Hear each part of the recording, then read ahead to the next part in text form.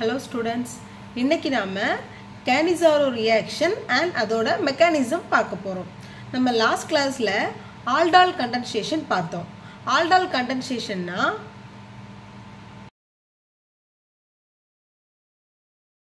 இது ஒரு முக்கியமான நேமிங் ரியாக்ஷன்ல ஒன்று. நம்ம இதுக்கு முன்னாடி aldol condensation படிச்சோம் இல்லையா, அதே மாதிரி தான் cannizaro ரியாக்ஷனும் வரும். நாம படிக்கும்போது aldol ரியாக்ஷனையும் cannizaro ரியாக்ஷனையும் கம்பேர் பண்ணி படிக்கணும். நம்ம aldolல என்ன படிச்சோம்? ரெண்டு ஆல்டிஹைடை எடுத்து அந்த ஆல்டிஹைடை டைல்யூட் பேஸ் கூட ரியாக்ட் பண்ணும்போது நமக்கு aldol கிடைக்கும்னு படிச்சோம் இல்லையா. அங்க ஒரே ஒரு கண்டிஷன் இருந்துச்சு. என்ன கண்டிஷன்? எடுக்கக்கூடிய ஆல்டிஹைட்ல ஆல்பா ஹைட்ரஜன் இருக்கணும். இதுதான் நம்ம அங்க படிச்சோம்.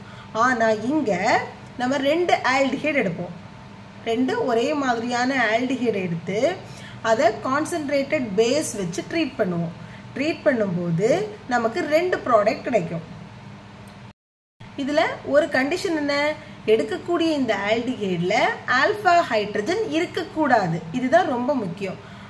ஆல்பா ஹைட்ரஜன் இருக்கக்கூடாது அப்படின்னா அந்த காம்பவுண்ட்ல ஆல்பா கார்பனே இருக்காது. ரைட்டா? ஆல்பா கார்பன் இருந்தா தானே ஆல்பா ஹைட்ரஜன் இருக்கும். எக்ஸாம்பிள் பாருங்க, அசிட்டால்டிஹைட். இப்ப CH3 CHO, இது ஃபங்க்ஷனல் குரூப். ஃபங்க்ஷனல் குரூப்போட பக்கத்துல இருக்கக்கூடிய கார்பன், அதோட ஒட்டி இருக்கக்கூடிய இந்த கார்பன் தான் ஆல்பா கார்பன். இந்த ஆல்பா கார்பன் கூட இருக்கிறது தான் ஆல்பா ஹைட்ரஜன். அப்ப இதை இங்க நம்ம எடுக்க கூடாது. இந்த மாதிரி இருக்கிறத நம்ம இங்க எடுக்காம ஆல்பா ஹைட்ரஜன் இல்லாத ஆல்டிஹைடா எடுக்கணும். இப்ப எக்ஸாம்பிளுக்கு ஃபார்மால்டிஹைட் எடுத்துக்கலாம். ஃபார்மால்டிஹைட் ஃபார்முலா என்ன? HCHO. நீங்க சொல்லலாம் இங்க ஆல்பா ஹைட்ரஜன் இருக்குதானே அப்படின்னு. ஆல்பா ஹைட்ரஜன்னா நான் என்ன சொன்னேன்? ஆல்பா கார்பன் கூட இருக்கிறது தான் ஆல்பா ஹைட்ரஜன். இது ஃபங்க்ஷனல் குரூப். ஃபங்க்ஷனல் குரூப்போட சேர்த்து ஆல்பா கார்பன் இருக்கணும். இங்க ஆல்பா கார்பன் இருக்கா? இல்ல. அப்ப ஆல்பா கார்பன் கூட இருக்கிற ஹைட்ரஜன் தான் ஆல்பா ஹைட்ரஜன். அப்ப இதை நம்ம எடுத்துக்கலாம். இப்ப பென்சால்டிஹைட் எடுத்துக்கலாம். பென்சால்டிஹைட்னா C6H5CHO. இது இந்த மாதிரி சொல்றதை விட நான் உங்களுக்கு கொஞ்சம் புரியுற மாதிரி ஈஸியா சொல்றேன் பாருங்க. பென்சீன்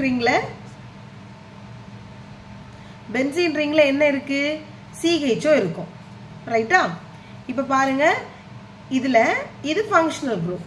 ஃபங்க்ஷனல் குரூப்போட சேர்ந்து இருக்கக்கூடிய கார்பன் தான் ஆல்பா கார்பன் இங்க இருக்கு. ரைட்டா?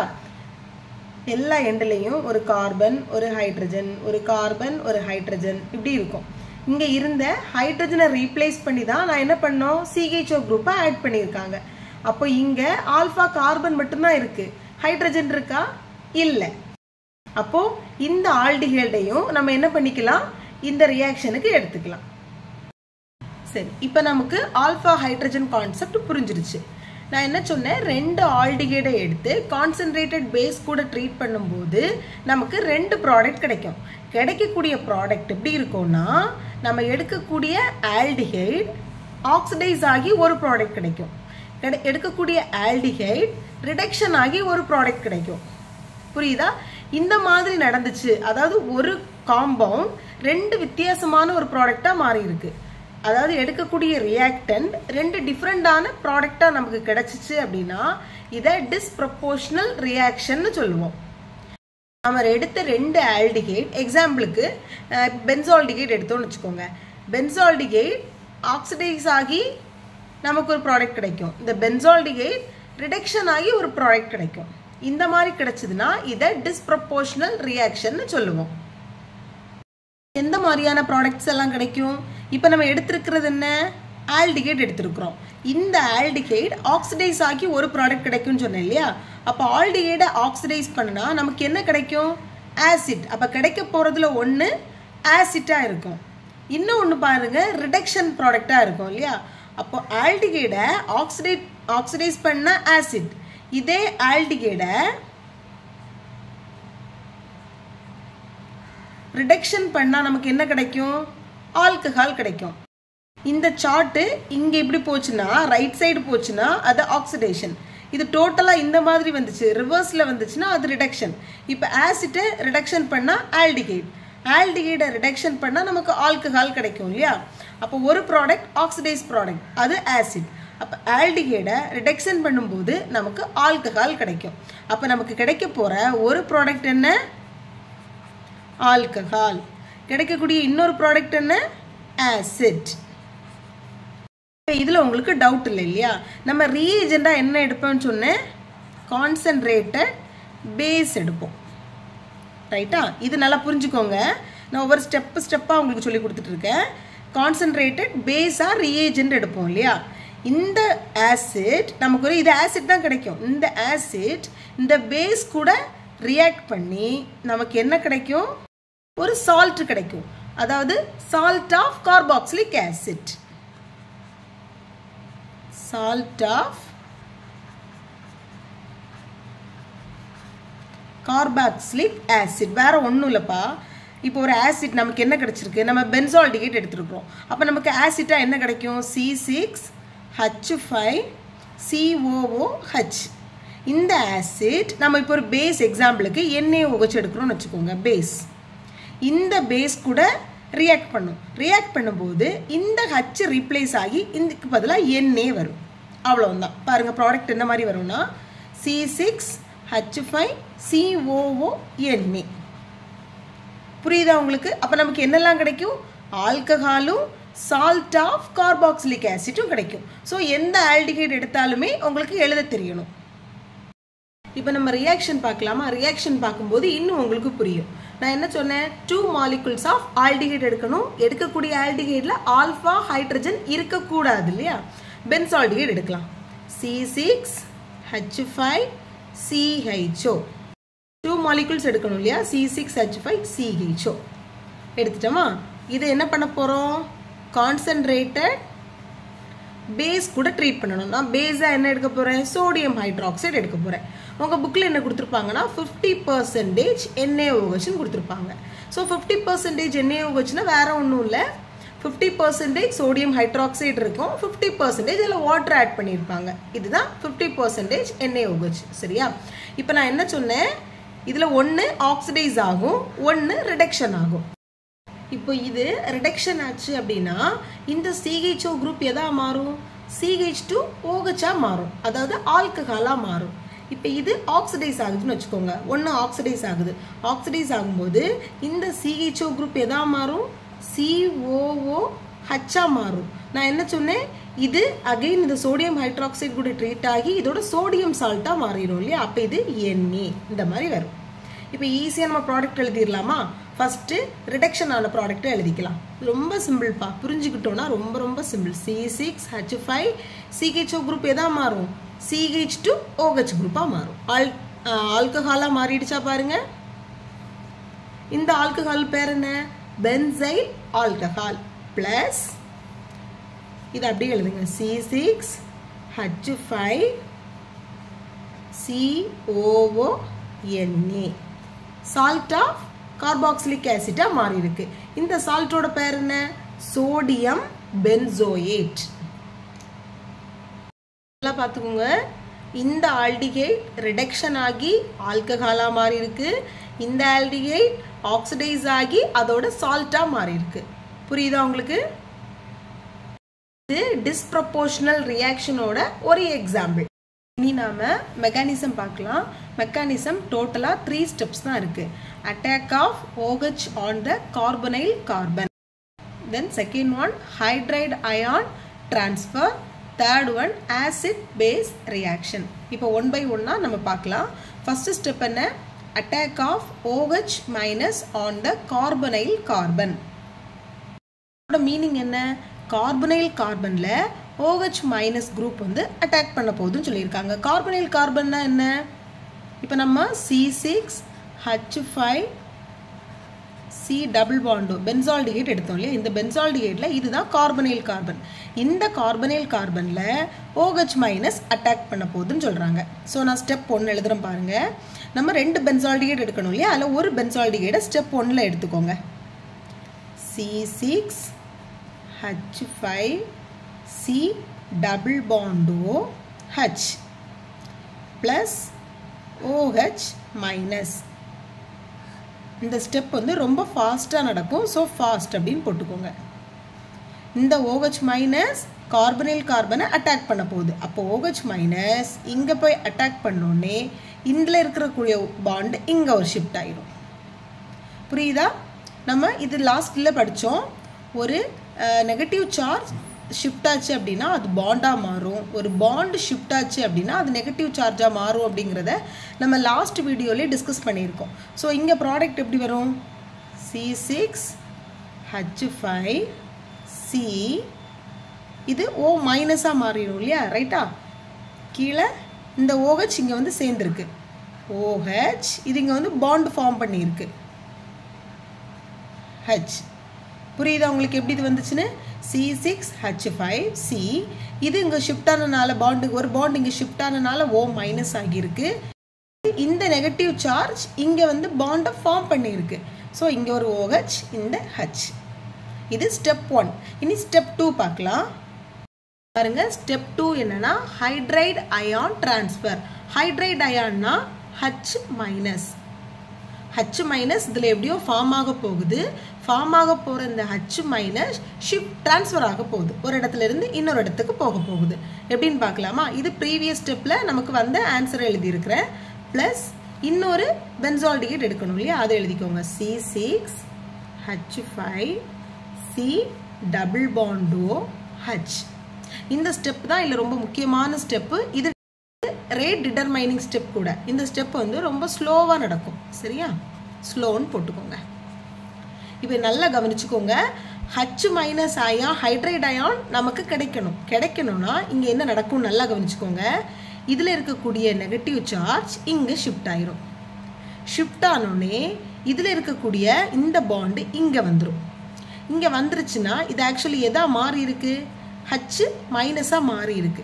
மாறின இந்த H மைனஸ் இங்கே போய் அட்டாக் பண்ணும். புரியுதா? மாறின இந்த H மைனஸ் இந்த கார்பனை போய் அட்டாக் பண்ணும். போய் அட்டாக் பண்ணோடனே இந்த ஆக்சிஜனுக்கு என்ன வந்துடும்? கோவம் வந்துடும். ஸோ நீ இங்கே வந்துரு அப்படின்னு சொல்லிட்டு இந்த பாண்டை மேலே கூட்டுரும். புரியுதா இது எப்படி வந்துச்சுன்னு? இப்போ நான் இந்த ப்ராடக்ட் எழுதுறேன், நல்லா கவனிச்சுக்கோங்க. C6H5 இந்த நெகட்டிவ் சார்ஜ் கீழே வந்துருச்சு இல்லையா? அப்போ இது பாண்டாக மாறிடும்ல. C டபுள் பாண்டோ கீழே இருக்கிற OH அதே மாதிரி தான் இருக்கும். இதுதான் அங்கே போயிருச்சுல்ல. ஸோ நமக்கு பிரச்சனை இல்லை. ப்ளஸ் இதை எழுதிக்கோங்க. C6H5C இதில் ஒரு H இருக்கு, கூட இங்கே ஒரு H வந்து சேர்ந்துருக்கு. அப்போ CH2O மைனஸ். புரியுதா? இது O மைனஸ். இது இந்த டபுள் பாண்டில் ஒரு பாண்ட் மேலே போயிருச்சு. ஸோ அது என்ன ஆயிரும்? நெகட்டிவ் சார்ஜாக மாறிடும். இந்த இவ்வளோ நீங்கள் எழுதிட்டீங்க அப்படின்னா அடுத்து ஃபர்தராக ரொம்ப ஈஸியாக எழுதிக்கலாம். ஸ்டெப்பில் நீங்கள் ஞாபகம் வச்சுருக்க வேண்டியது ஹைட்ரைட் அயான் ட்ரான்ஸ்ஃபர் ஆகும்பா. அப்போ ஃபஸ்ட் ஒன்றில் ஹைட்ரைட் அயான் நம்ம கிரியேட் பண்ணணும். எப்படி கிரியேட் பண்ணலாம்? இந்த நெகட்டிவ் சார்ஜ் இங்கே வரும்போது டபுள் பாண்ட் ஆகும். ஸோ இந்த பாண்ட் இங்கே போகும்போது தான் நமக்கு ஹைட்ரைட் அயான் கிடைக்கும். இந்த ஹைட்ரைட் அயான் இங்கே ட்ரான்ஸ்ஃபர் ஆக போகுது. சிம்பிள், அவ்வளோதான். இங்கே ட்ரான்ஸ்ஃபர் ஆகும்போது இதில் இருக்கிற டபுள் பாண்டில் ஒரு பாண்ட் மேலே போயிடும். அவ்வளோதான். ஸோ அதை நான் எழுதியிருக்கிறேன் பாருங்கள் கீழே. ஸ்டெப் 3 பாருங்க, ஆசிட் பேஸ் ரியாக்ஷன். ப்ரீவியஸ் ஸ்டெப்பில் என்ன கிடைச்சிருக்கு அதுதான் நான் இங்கே எழுதியிருக்கிறேன். C6H5COOH எழுதியிருக்கிறேன் நான். ஒரு ஆசிட் C6H5CH2O மைனஸ். இப்போ இது ரெண்டும் ரியாக்ட் ஆகும். இங்கே என்ன நடக்கும்? புரோட்டான் எக்ஸ்சேஞ்ச் நடக்கும். ரொம்ப சிம்பிள். இந்த OH எப்படி எழுதுறேன் பாருங்க, கொஞ்சம் பிரித்து எழுதிக்கிறேன். OH இந்த மாதிரி இருக்கும். ரைட்டா? அந்த ஆக்சிஜனுக்கும் ஹைட்ரஜனுக்கும் இடையில ஒரு பாண்ட் இருக்கும். அது இந்த நெகட்டிவ் சார்ஜ் இந்த ஹைட்ரஜனை கூட்டிட்டு போறதுக்காக இங்க வரும். வந்த உடனே இந்த பாண்ட் என்ன ஆயிரும்? இது ரெண்டுக்கு இடையில இருக்கிற பாண்ட் இங்க வந்துடும். புரியுதா என்ன நடந்திருக்குன்னு? இந்த நெகட்டிவ் சார்ஜ் வா ஹைட்ரஜன் ஏன் கூட வந்துரு அப்படின்னு சொல்லிட்டு கூப்பிட வந்துடும். இந்த ரெண்டுக்கு இடையில இருக்கிற பாண்ட் மேலே போயிடும், இதோட தலைக்கு மேலே போயிடும். இப்போ ப்ராடக்ட் எழுதுங்க. C6H5C double bond O minus. ஓகேவா? பென்சோயிட். இது பென்சோயிட் ப்ளஸ் C6H5CH H2 இந்த O கூட இந்த H சேர்ந்தா OH பென்சைல் ஆல்கஹால் பென்சோயேட்டும் பென்சைல் ஆல்கஹாலும் நமக்கு கிடைச்சிருச்சு இந்த ஸ்டெப் ரொம்ப ஈஸிப்பா இது மட்டும் ஞாபகம் வச்சுக்கோங்க நம்ம புக்கில் வந்து OH அப்படின்னு டைரெக்டாக போட்டிருப்பாங்க ஸோ உங்களுக்கு புரியாது ஆக்சுவலி இதுதான் அதுக்குள்ளே நடக்கும் இனி இது கூடவே கிராஸ்ட் கனிசாரோ ரியாக்ஷனும் பார்த்துடலாம் இங்கேயும் நம்ம அங்கே அப்ளை பண்ண சில ரூல்ஸ் வந்து சேமாக தான் இருக்க போகுது 2 ஆல்டிகைட் எடுப்போம் அங்கே எடுக்கக்கூடிய ஆல்டிகைட் கிராஸ்ட் நார்மல் கனிசாரோவில் 2 ஆல்டிகைடும் ஒரே மாதிரியான ஆல்டிகைட் எடுக்கணும் இல்லையா ஆனால் இங்கே எடுக்கக்கூடிய 2 ஆல்டிகைடும் டிஃப்ரெண்ட்டாக இருக்கணும் ஸோ அது ஃபஸ்ட்டு ரூல் இதில் ஸோ அங்கே நடக்கிறது மாதிரியே இங்கேயும் ஒன்று ஆக்சிடைஸ் ஆகும் இன்னொன்று ரிடக்ஷன் நடக்கும் புரியுதா ஒன்று ஆக்சிடேஷன் ப்ராடக்டாக கிடைக்கும் இன்னொன்று ரிடக்ஷன் ப்ராடக்டாக கிடைக்கும் அங்கே நமக்கு பிரச்சனை இல்லை எடுக்கக்கூடியது ரெண்டுமே ஒரே ஆல்டிகைட் ஸோ ஆக்சிடைஸ் ஆனாலும் ரிடக்ஷன் ஆனாலும் நமக்கு ஈஸியாக நம்ம எழுதிடலாம் ப்ராடக்டை ஆனால் இங்கே அந்த மாதிரி இல்லை அதாவது எடுக்கக்கூடிய ஆல்டிகைடில் எந்த ஆல்டிகைட் லெஸ் ரியாக்டிவாக இருக்கோ அந்த ஆல்டிகைட் ரிடக்ஷன் நடக்கும் புரியுதா எந்த ஆல்டிகைட் மோர் ரியாக்டிவாக இருக்கோ அந்த ஆல்டிகைடில் ஆக்சிடேஷன் நடக்கும் இது மட்டும் ஞாபகம் வச்சுக்கோங்க ஒன் வேர்டில் கூட கேட்கலாம் இது ஒரு இம்பார்ட்டண்டான ஒன் வேர்ட் கூட லெஸ் ரியாக்டிவ் ஆல்டிகைட் ரிடக்ஷன் நடக்கும் மோர் ரியாக்டிவ் ஆல்டிகைடில் ஆக்சிடேஷன் நடக்கும் ஸோ இப்போ நம்ம ஒரு எக்ஸாம்பிள் பார்த்துடலாம் பார்க்கும்போது உங்களுக்கு இன்னும் புரியும் இப்போ நான் என்ன பண்ணியிருக்கேன் 2 டிஃப்ரெண்ட் ஆல்டிகைட் எடுத்திருக்கிறேன் பென்சால்டிகைடும் ஃபார்மால்டிகைடும் எடுத்திருக்கிறேன் இந்த presence of concentrated sodium hydroxide இப்போ ஃபர்ஸ்ட் நீங்கள் இந்த ப்ராடக்ட் உடனே எழுதிடக்கூடாது இதில் எது லெஸ் ரியாக்டிவ் எது மோர் ரியாக்டிவ்னு கண்டுபிடிக்கணும் இப்போ இதில் பென்சால்டிகைட் லெஸ் ரியாக்டிவ் ஃபார்மால்டிகைட் மோர் ரியாக்டிவ் லெஸ் ரியாக்டிவ் தான் என்ன ஆகும் ரிடக்ஷன் ஆகும் மோர் ரியாக்டிவ் இருக்கக்கூடிய காம்பவுண்ட் ஆக்சிடைஸ் ஆகும் இப்போ நீங்கள் ப்ராடக்ட் எழுதுங்க பார்க்கலாம் ஆல்டிகைட் ரிடக்ஷன் ஆச்சுன்னா எதா மாறும் ஆல்கஹாலாக மாறும் ஆல்கஹால் இது எப்போவுமே மறக்கக்கூடாதுப்பா ஆல்டிகைட் ஆசிட் இது ரிடக்ஷன் ஆக போகுது ரிடக்ஷன் ஆச்சுன்னா எதா மாறும் ஆல்கஹாலாக மாறும் அப்போ இது ஆல்கஹாலாக மாறப்போகுது CHO குரூப் எதா மாறும் CH2OH குரூப்பாக மாறும் C6H5 CH2OH பென்சைல் ஆல்கஹாலாக மாறி இருக்கு பிளஸ்